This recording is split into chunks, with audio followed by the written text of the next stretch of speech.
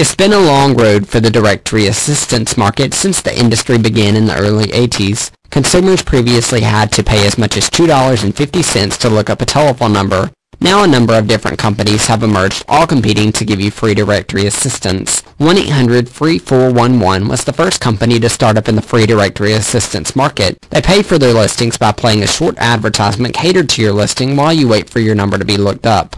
This call is sponsored by Overall's Dream Garage Giveaway. Press the star key now to receive a text message with details.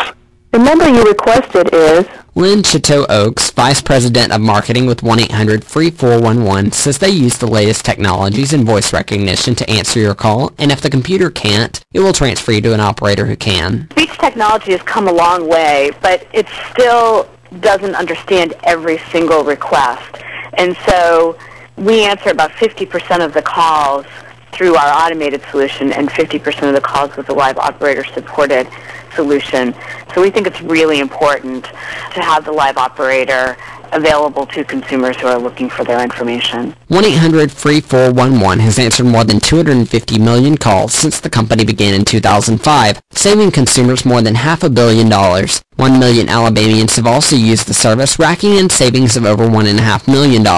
3 Birmingham area college graduates also decided to get into the free directory assistance industry with their business Infophone. Infophone allows callers to speak to a live operator between 7 a.m. and 10 p.m. 7 days a week. It can provide phone numbers, movie listings, sports scores, and even give answers to trivia questions. Infophone owner Jason Smith says by having a live operator available to their callers, it makes the caller's overall experience better than having to go through voice recognition software. The benefit of calling us is you talk to a live person, you're talking to a human being, someone who can understand a lot better than a computer can.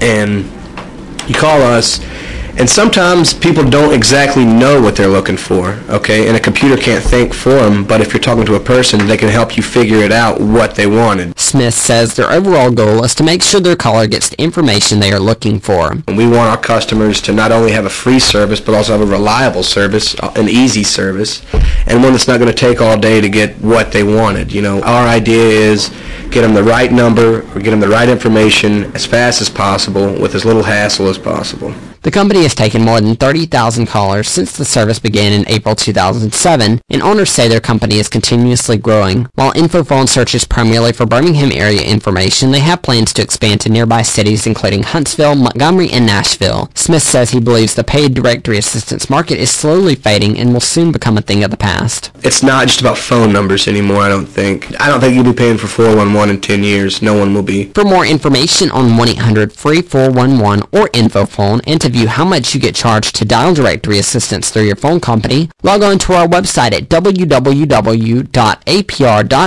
click on the jukebox link, and look for the Alabama Business Report logo. On next month's edition of the Alabama Business Report, find out how you can be your own boss and also be successful at it. For Alabama Public Radio, I'm Shivers.